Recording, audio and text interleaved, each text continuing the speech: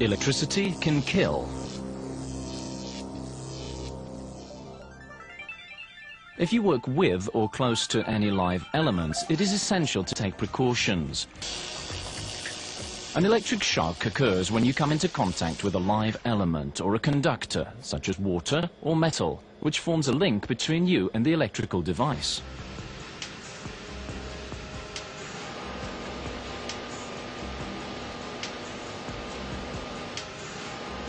If you receive an electric shock, a current of electricity spreads throughout your body. A current of 500 milliamps passing through the heart is fatal, but even low-level currents can cause severe burns or lead to other injuries. Check your surroundings before you start work. Before beginning work, check for potential sources of electricity near your workplace and ensure that all tools are in good condition. Tools used in electrical installation work must be equipped with insulating handles and can only be used within the limit of the authorized voltage. Always use the correct tools for the job. Homemade insulating tools are dangerous and should never be used. Finally, always check that any insulating material is in good condition and not torn, cracked or worn. The 5 safety measures.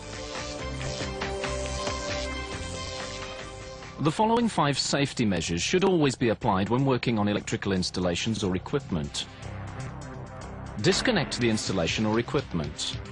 Make sure that the installation cannot be switched on without your knowledge. Check that the installation is not live. Ensure that the installation is earthed and cannot short-circuit.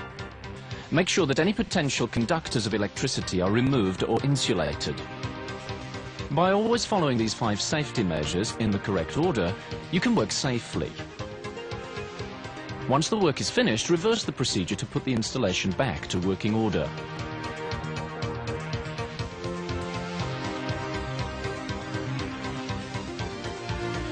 For high voltage installations, you must work on an insulated floor, using voltmeters, lockout and tag-out material, specialist tools and individual protective equipment.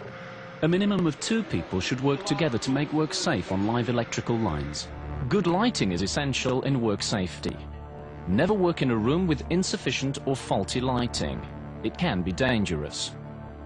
Unless you are working on an electrical installation, you should maintain a safe distance to prevent accidental contact with it. Emergency switches are usually red. Remember where they are in case of emergency. Keep the environment dry. Liquids and dampness are dangerous in the presence of electricity. Wet tools or wet or sweaty clothes can act as a conductor and could increase both the risk from and the strength of the current. Individual protection. Protect yourself by wearing the appropriate clothing. You should always wear non-flammable work clothes that are rated for the hazard. Always wear safety shoes with insulated soles and heels. Never wear a tie or a scarf. Remove all metal jewelry, rings and watches, since gold and silver are very good conductors. In the case of a short circuit caused by jewelry, an electric arc may be formed, with fatal results. Tool belts are practical. However, metallic mounts, rivets and tools make the belt unsuitable for work in small areas, as they may come into contact with live surfaces. So the belt should be removed before beginning to work in confined spaces. A non-conductive helmet protects you against electric shocks, combustions and falling and moving objects. If you are working near live circuits, you should also protect your face.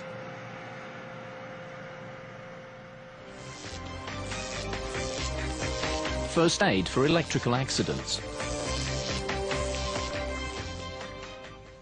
When the electric current passes through the body, the muscles contract. The victim is unable to free him or herself from the live object. In this case, switch off the electricity as quickly as possible to stop the current.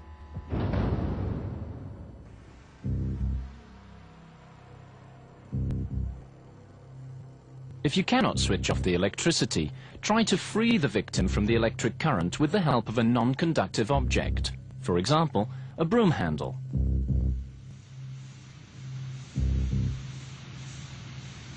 After freeing the victim, lay him or her down in the recovery position. Check the pulse and breathing. Call an ambulance or a doctor by dialing 999. Find out whether the patient can hear you and can answer your questions.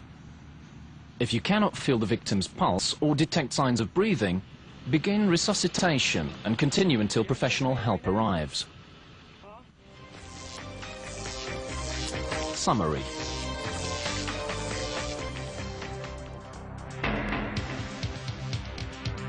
Working with electrical installations and appliances is dangerous. You can, however, protect yourself and your colleagues against danger. Your company's technical safety measures are important. However, it is your personal behavior which determines their effectiveness. If you do not follow the correct safety procedures, you needlessly expose yourself and others to electrical dangers.